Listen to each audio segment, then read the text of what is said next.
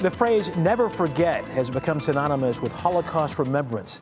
The idea that by remembering we will prevent similar horrors from happening again. But a new study shows a disturbing lack of Holocaust awareness and knowledge in millennials and Gen X. This amid rising acts of anti-Semitism in the U.S. and around the world. Recently, I had the chance to talk to some survivors who shared reactions and reflections. And the Nazis came into Hungary. It was March 1944. Then right away, by the 1st of April, we had to wear a yellow star. I have lost my brother, who's a year old.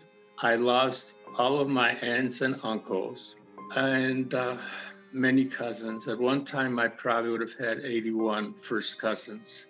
Painful recollections from one of history's darkest hours. Some things are so traumatic, you just cannot forget. Erica Gold and Roman Freeman both survived the Holocaust, though many of their immediate family members did not. Lives cut short among 6 million Jews murdered. They've shared their stories in the name of education here in Northeast Ohio. Because there's so many people who deny the Holocaust, which of course leads to anti-Semitism. Recent years have seen a disturbing rise in violence against Jews in the U.S.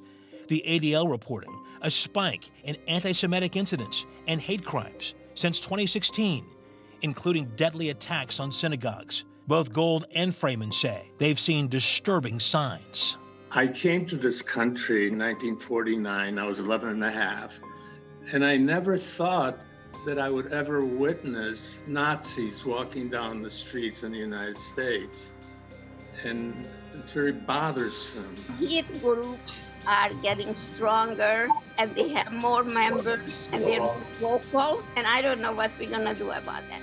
A new study out this fall is underscoring their concerns. It revealed a lack of Holocaust awareness and knowledge among millennials and Gen Z. Among the study's findings, almost 2/3 of those surveyed did not know that 6 million Jews were killed during the Holocaust.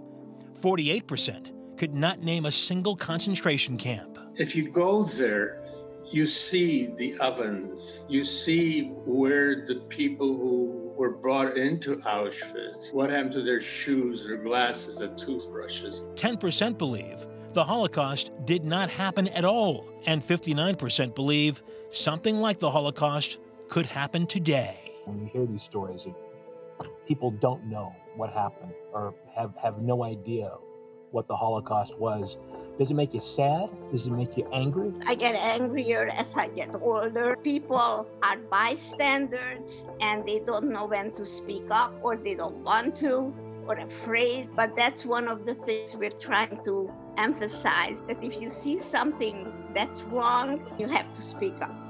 George Santayana said, quote, "Those who forget the Holocaust are doomed to remember it."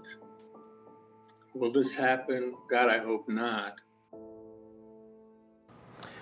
It should make us all angry and sad that so many are unaware of this horrible time in history. By the way, last month, Facebook, after receiving much criticism, made a significant policy change, banning any content that denies or distorts the Holocaust. We will have more on Northeast Ohio survivor community and some innovative education programs this Friday night here at 11 on What's Next. And Sarah, it was amazing and an honor talking with Mrs. Gold and Mr. Freeman to know that they are out there sharing these stories that are not easy for them to tell in the name of educating people is incredible. And again, I was so honored to talk to them. And so good of you to share their stories, and we hope that more people see that and recognize that the pain and the horror is real. Yeah, and again, more on Friday with the education effort. Yes.